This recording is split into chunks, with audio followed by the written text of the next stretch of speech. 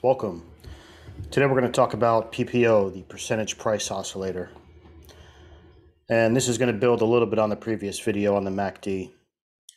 What this does, the PPO, is it measures the difference between moving averages as a percentage of the longer term moving average. So it's used very similar to the MACD. All your signals are going to be the same. You're going to have a signal line crossover, center line crossover, and divergences. We didn't talk about divergences last time, but we'll do that today.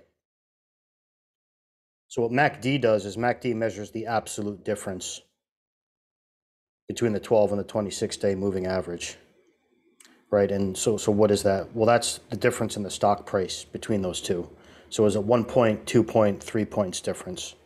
Is it 10 points difference? What the PPO measures is the percentage. And this is important because this allows you to compare two different securities, right? So you can compare the momentum between two different securities, even if the stock prices are wildly different. So a quick review, there's going to be three parts. There's a PPO line, which is your 12-day EMA minus your 26-day EMA. You're going to have the signal line, which is the 9-day moving average of your PPO. And you're going to have the PPO histogram, which is the PPO minus the signal. And this is where you have the bars that help you visualize the actual difference between the two. So on the PPO line, because it's the difference of the 12 and the 26-day EMAs, it's going to be positive when the short-term average is higher. It's going to be 0 when they're the same. And it's going to be negative when the short-term average is lower. So when you have rising positive values, like you do over here, this indicates strong upside momentum.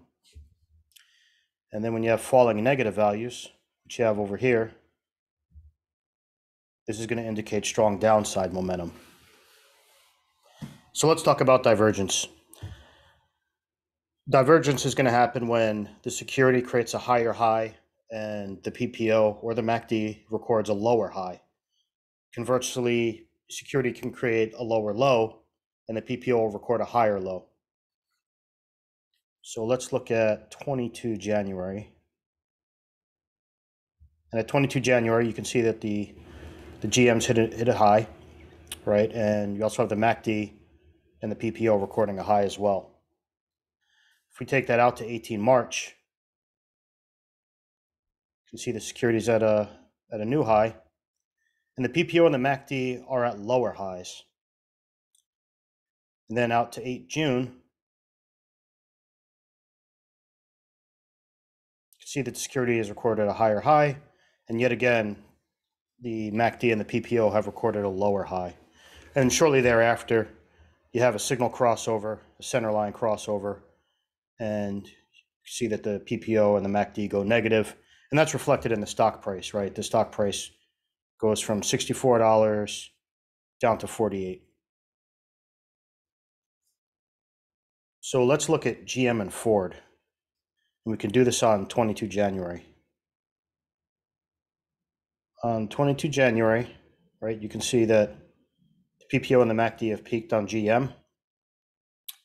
And what you have is, you have about a $1.30 difference between the two on the MACD. But if you look at the PPO, what you're going to have is 2.83%. So let's go to Ford. January 22nd. So Ford's only going to be 26 cents on the MACD.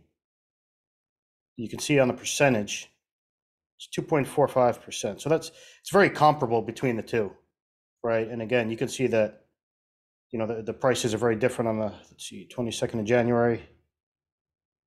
You're looking at $56 for GM, and you're looking at $12 for Ford. So right there, you can see that this is what makes the PPO extremely useful, because you can compare two different stocks, very different prices, but you can get the percentage of that momentum, right? And it puts it in equal terms. Now you're comparing apples to apples. Hope you all found this useful. Like, share, and subscribe, and let me know what you think in the comments.